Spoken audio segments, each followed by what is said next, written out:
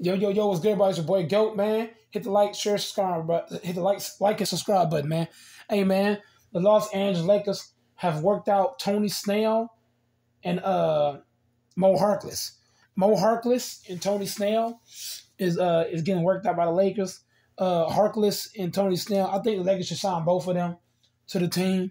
I think the Lakers should cut Troy Brown and add on Tony Snail and Mo Harkless.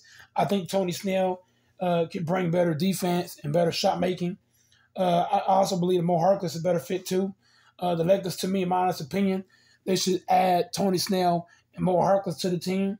I know right now they're just doing workouts with the Lakers, but the Lakers need to go ahead and give them guys a shot on the roster and see what they can do.